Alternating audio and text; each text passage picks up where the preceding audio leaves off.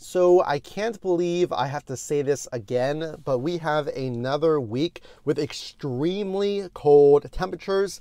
What should you do with your Tesla in extreme cold to ensure you always have range? Well, this is good if you have a Tesla or maybe you're thinking about buying one. Number one, you can charge your Tesla from time to time to 100%. And that will solve any issues you may have with range anxiety. You hear a lot of people say, well, the range is affected in the extreme cold.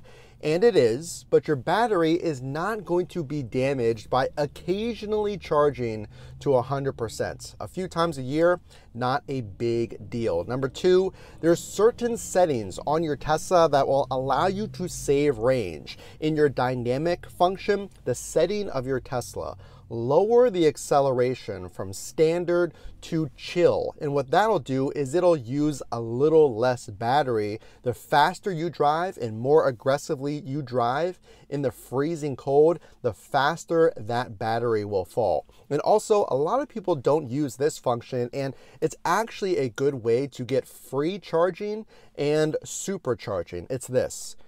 That voice command function on my steering wheel will pull up multiple options. A single lightning bolt, which will be the public chargers. Oftentimes, not always, there'll be free chargers included in things like hotels, shopping centers as perks. So you can get some coffee or do some shopping and find one of these public chargers and get free charging oftentimes. Again, not always. Number two is the 3 lightning bolt setting. So you say nearest supercharger, and that'll pull up all the Tesla superchargers. So if you're ever worried about range in the winter, don't be. Because between the two of those settings, the single lightning bolt and the triple lightning bolt, the public and superchargers, you will be covered. Now you know.